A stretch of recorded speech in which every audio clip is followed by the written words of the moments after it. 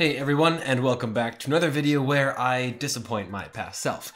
I'm not really sure what the reading ramble is anymore, but today I wanted to talk about three things. First is the books I've read and what I got from them. Then I want to talk about habits a little bit. There's one thing that's made it very clear to me that my reading habit is messed up to what feels like beyond repair. And then the third thing is what I'm setting out to do, what I've tried to get that reading habit back on track. Every month, these rambles will be coming out. If I've read nothing, it'll be a disappointing video. Anyway, this will be mostly riff, but if you do get something from it, let me know in the comments down below. My name is Mark, if I haven't mentioned already, and without further ado, let's get into the 2 books that I read in the last 3 months. Yeah, I finished 2 books.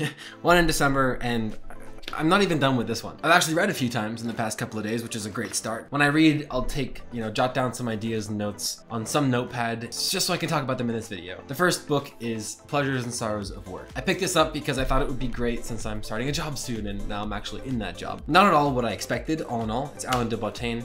I've read 2 of his other books. It just wasn't what I was expecting. He effectively tracks various things from their genesis to their end. From the moment a fish gets caught to when a child is eating it to dinner. And it's super enlightening in many ways to kind of see these things and how people appreciate various different things depending on what they do. You know, when I open up a game, I have a certain appreciation for some of the design elements, perhaps, maybe not as much as an actual designer. My friend who's studying film, he might watch a movie and think, wow, that shot was really cool. And I'm just sitting there like, I like that. I don't know why though. You out there, there's something that you notice in the world because of what you do and what you've learned, I guess, that most people don't notice. One of the things that really stuck with me, among all the things I highlighted throughout the book, is this one quote at the end, toward the end, that says, "Work does not by its nature permit us to do anything other than take it too seriously," end quote. When I'm looking at my projects, hobbies or whatever, like making videos, I tend to view them as work. Maybe I'm taking this too seriously. A lot of people have a lot of appreciation for things, but it has been about 2 months since I finished it. But it is nice to have that long-term takeaway. Then there's Musashi's Dokkodo. Musashi was a swordsman from samurai times, and he's got these 21 precepts. They're kind of used amongst Sun Tzu's Art of War. The book starts by talking about how he was probably a sociopath, which, half crazy, half genius, finding modern meaning, whatever. The reason I got this was because I just wanted something to provoke more thought into his precepts, and it does just that, but it's not the best book. All in all, it has these 5 different perspectives: monk, teacher, businessman, warrior, insurance executive, who talk about each of the precepts. It does provoke thought of my own, because, I'll come across the monk's concepts on be detached from desire your whole life. And I'm like, oh yeah, that kind of goes along with what I think. But then the insurance executive comes along and says this thing. I'm like, I don't agree with that. I don't like that at all. It's less about the value that these random people provide on the precepts and more about the fact that they prompt you to have your own thoughts in many ways. These various people prompt you to think about the precepts deeper, as opposed to just one line and thinking about the precept open-endedly. I'm not even halfway through. I've been reading this for about a month and a bit. I just didn't read for like 3 weeks straight. That's the end of it. I'll talk about that more later anyway.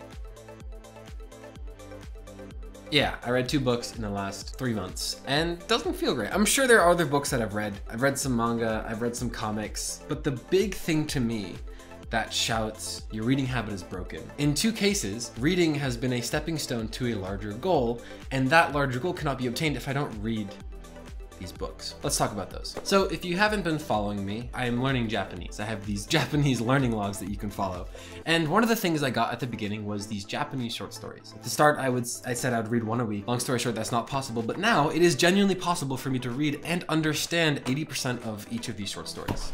Maybe 80% is a little confident. But the problem is I haven't been reading them because I haven't been reading. And so the problem with Japanese is that because I'm not reading, I'm sacrificing a large chunk of learning Japanese. If you're on this channel, then you likely know I've made a bunch of typing videos. The second instance in which this same realization has come to me is with Nerd Per Minute by Wrona. He sent this book to me graciously, and I read 1 chapter. But the problem is I promised I'd make a video on it, and I still have it on my to-do-list. I've got notes on what I've read so far, but because I haven't been reading, I can't make this video on the book. Reading that I've wanted to do for its own sake, then I layered something onto that. It's not reading for its own sake, it's reading so I can make this video, reading so I can learn a new language that I really want to get proficient in. But because I don't read, both of those things are being hindered. It sucks hitting postpone on this video idea week after week because I haven't read a book. I've been thinking a lot about intention lately. Intention on, okay, if I go to get food, what am I getting? Don't buy granola bars because you see them go in thinking I'll buy this, this, and this because of what I'll make this week. Wake up in the morning because of something, not for its own sake.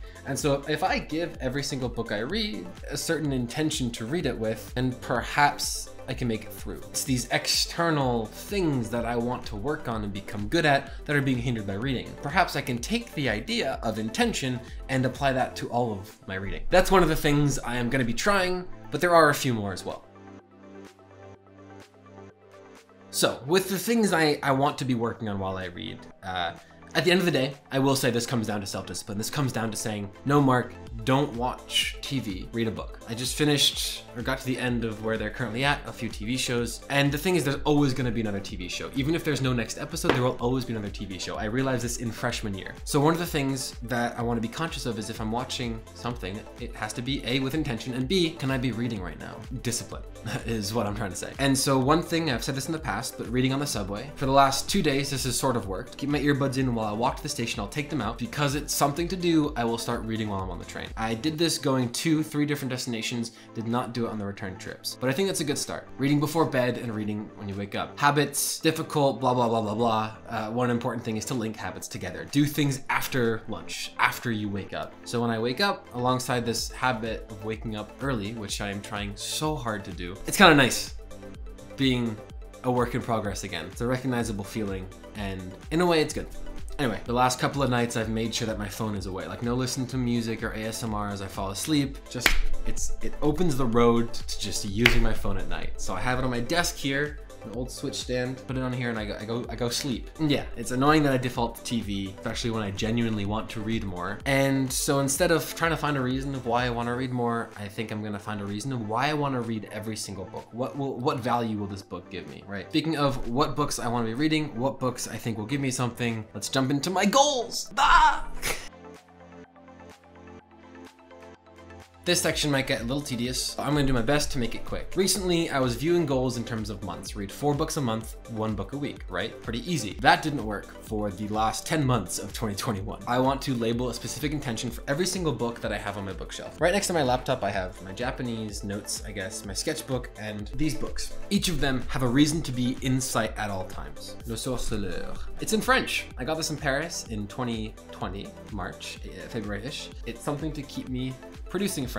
You don't just learn a language. It doesn't become a thing one day, or you just know forever. And if I don't have at least one thing to practice French, it's gonna disappear. It's good practice because when I feel proficient in Japanese, hopefully N3, maybe N2, I'll move on to another language, but I'll keep doing Japanese by reading things and whatever. So as my reading habit has a strong foundation, I can slide in other things to it. Letters to Milena. Yes, I am still reading this book. Good God. This one has the specific intention of wanting to become attached to emotion again. I think somewhere along the line, I detached myself in some ways, feeling emotion in ways. Reading Kafka as someone who's so verbose in terms of how he feels and stuff is very nice, and that's definitely a good intention for that book. This is the first light novel of Sword Art Online.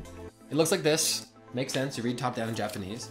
What's great is that I recognize some kanji here and there. Hold, 5, beauty, say, love it, Wanikani's doing its job. I'm not at middle school level yet, so I'm gonna keep this here as inspiration. And this is another one of the books I want to be reading is My Hero Academia manga. This is something to fit into my reading habit that helps me practice Japanese. Seneca's Letters from a Stoic. I don't think I have been thinking enough recently. I have been detached from reading philosophy. Reading Epictetus and Aurelius, super helpful, but I got it a while ago, and being connected with some philosophy I think will be good for me. I haven't finished Will to Power. That one, that's a different story. Nietzsche is, oh man. And lastly, but not least, nerds per minute. My intention is to deliver on a promise that I made, get a video out that I think I can make a good video. I have so much stuff that I've learned lately, thumbnails, titles, editing tips and tricks. Maybe you've noticed some things in this video compared to the last reading ramble. If you have, let me know what you liked about this video, what you didn't. I'd love to hear feedback. But I think I have a much broader awareness of what would make a good video for this book. For that reason, I would love to finish it. Maybe I get halfway through and make a video on the first half. That's okay. But halfway through is more than the 1 chapter I'm through right now. So I'm gonna finish Dokkodo in the next 2 days, but I'm not gonna stress too much about it. So those have been my thoughts on my reading habit that has been falling not so gracefully. Yeah, the last thing I want to mention, with those books, those are the ones I want to read and why I want to read them. Now, if we pan over here, we have a whole bunch of books over here. Those are all books I want to finish by June. I brought a bunch of books with me to New York and I thought I'm going to finish these and give them away, bring them to a book drive or something, and that way I don't have to move them with me. And then what happened? I had to move them all with me because I didn't read. Maybe I sound all upbeat and positive. I am genuinely a little bit upset with myself about all this because it does feel like I don't have time to read, but in reality, I'm waking up late, I'm watching more TV than I should be. There are times when I'm in the train and I'm listening to music and the thinking is good half the time. That's it for this video. Thanks so much for watching. Leave a comment what you're reading, anything that's resonated with you, I'd love to hear it. Hopefully reading rambles will be a little combination of what I got from books, but also this evolution of my reading habit, because I think that's the value I can provide most right now. Thanks again for watching. Have a good one. And as always, don't forget to stay awesome. See you in a month.